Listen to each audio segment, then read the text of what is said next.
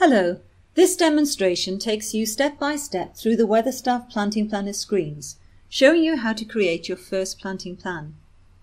If you're looking instead for a short introduction to the Planting Planner and its benefits for beginner, experienced and professional gardeners, please click the link on the video. The Weatherstaff PlantingPlanner creates tailor-made plans for your garden, so you need to start by drawing out the shape of your borders and specifying your garden's growing conditions. You will also choose your colour scheme and pick a garden style. So let's get started by clicking on the New Plan button. In the pop-up dialog, enter the size of your design area. This could be the whole of your garden or a section of it. I've put in 10 by 6 meters. Press Next. Now enter the climate for your garden. The Weatherstaff Planting Planner is geared towards temperate climates such as we have in the UK, but can be used for other regions with similar climate, such as other northern European countries and the Pacific Northwest of the United States. Throughout the programme there is always readily available help. Click on the climate bands description link here to get an explanation of the climate bands. And for novice gardeners there is additional advice on how you may need to adjust the climate band because of local factors. I'll go for a moderate climate. After clicking on the Finish button, the first screen is displayed. This is where you can draw out the shape of your borders. The Planting Planner consists of a series of screens which you can move between using the tabs at the top. Before going any further, you need to draw your border layout. There are a number of drawing tools available, as shown by these buttons along the top, but I'll just use a few of them and draw a quick design.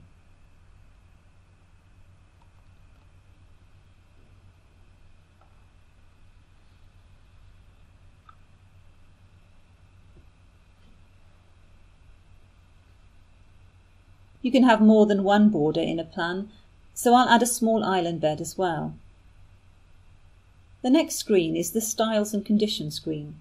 Here you specify for each border, we call them planting areas, what you want the planting to look like, as well as the soil and light conditions.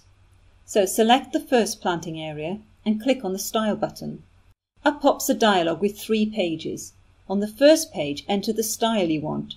Styles affect the type of plants that are chosen for a border and how they are arranged. There are explanations of each style in the help panels, including cottage garden, contemporary, woodland, etc.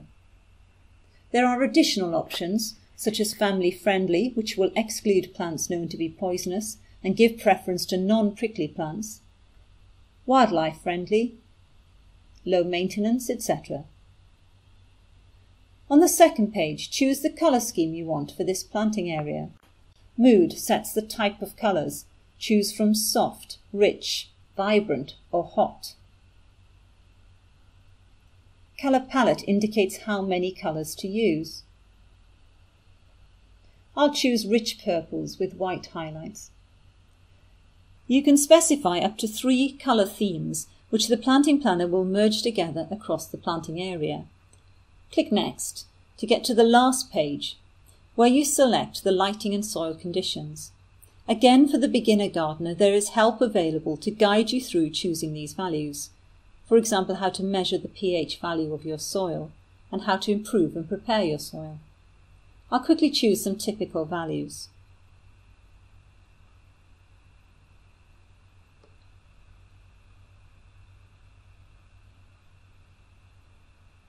And I'll repeat all this for the second planting area. This time I'm choosing vibrant pinks. At this stage there's enough information to generate a plan, but there are 2 more optional screens which provide additional flexibility. On the boundary screen you can mark out boundary sections, such as a fence or wall that you want to cover with climbers. It also allows you to indicate which sections of the boundary are the front of the border and which are the back or sides. By default, each planting area has one low lawn edge front boundary all the way around it, so is in effect an island border, with larger structural planting in its centre. When you use boundary sections to indicate the front and back of a border, the Planting Planner will position lower plants near the front of a planting area and larger structural plants with year-round interest towards the back. There are a number of tools for marking out boundary sections. The program provides interactive help to show how these can be used. I'll choose the marker tool and mark out one section, which I'll set as a fence at the back of the border.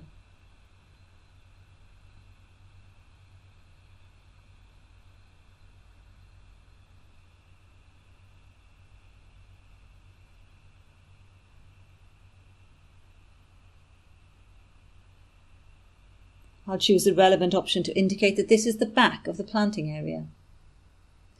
To show the use of another boundaries tool, I'll select the scissors tool and use it to split the fence into two separate sections and specify that I only want one end to be covered by climbers. I click on the boundary at the point where I want to cut it into two, and then select one section and specify that it should be covered.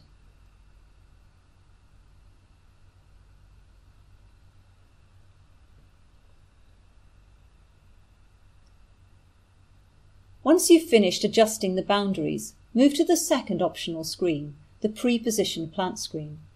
You would use this screen if you are revamping an old border and want to keep certain existing plants. Or perhaps you just want to pre-position a few favourite plants in a new border. The Planting Planner will then generate a plan around these pre-positioned plants. On this screen, you select plants from the Planting Planner's built-in encyclopedia, or create your own, and manually position them in the planting area. First, select the Position tool by clicking on the button in the top toolbar. Then click in the planting area where you want to position a plant. The Choose a Plant dialog box will pop up.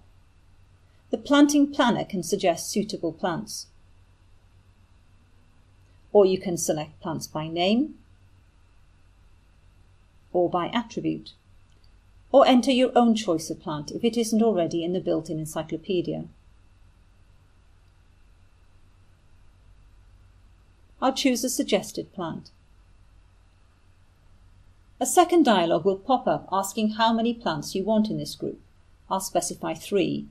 The Planting Planner will position the plants around where you clicked. At this stage they are movable green circles. If you want to fine-tune their positions, click on each one and drag it to its final position.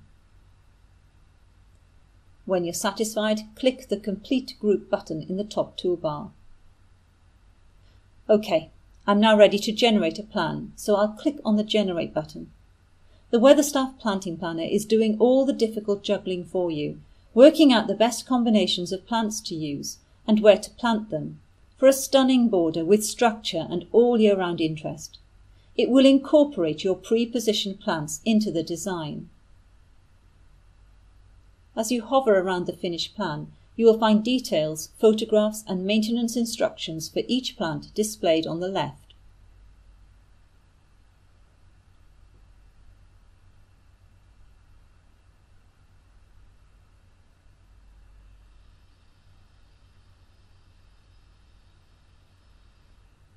Click on a plant to lock it and look at it in detail. Page through the photographs. Look at the plant's attributes. View details and descriptions of the plant and maintenance advice. You can regenerate the plan again and again. There will be subtle variations each time. You can go back at any time to try different colour and style combinations. You can exclude plants you don't want in your plan and lock in place ones you particularly like.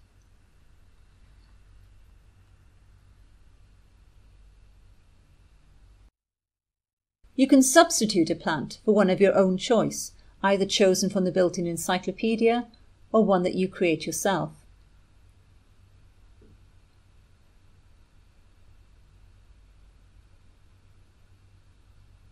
I'll search for a heuchera and use it as a substitute plant.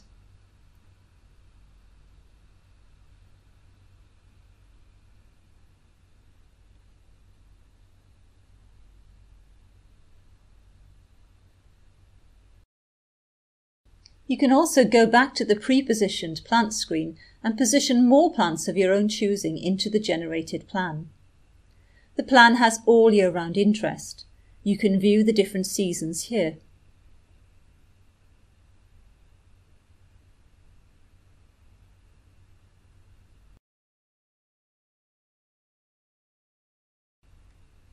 The Weatherstaff Planting Planner. It's a garden designer and horticultural expert rolled into one.